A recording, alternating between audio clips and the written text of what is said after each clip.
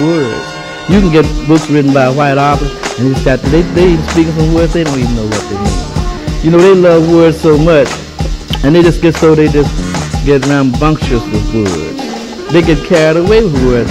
They get drunk off of words, and then they write the book, and their own people don't understand it. But because the words say, well, yes, he's an artist at words, and they go in and give him some kind of award just for being good with words. But nobody understands the book.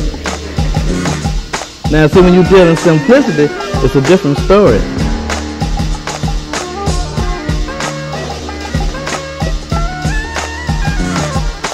Truth has been abolished, so any truth you say is not permissible in here because it's never done anybody any good. Now, I'm dealing with things that can do you some good.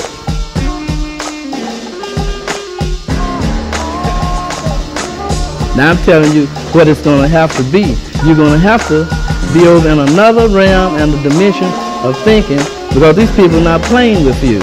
Anything you come up, anytime you bring up a righteous man, they're going to oppose it.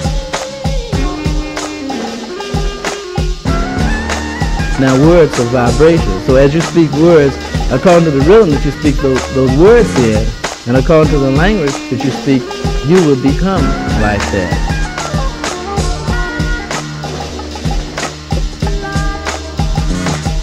Everything is throwing out music. This is throwing it out.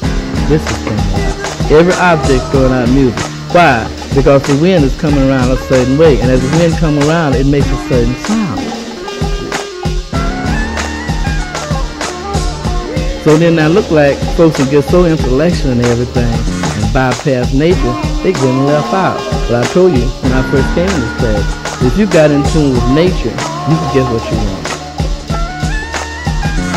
But they're going to have to respect the fact that they must start thinking about not independence, but interdependence.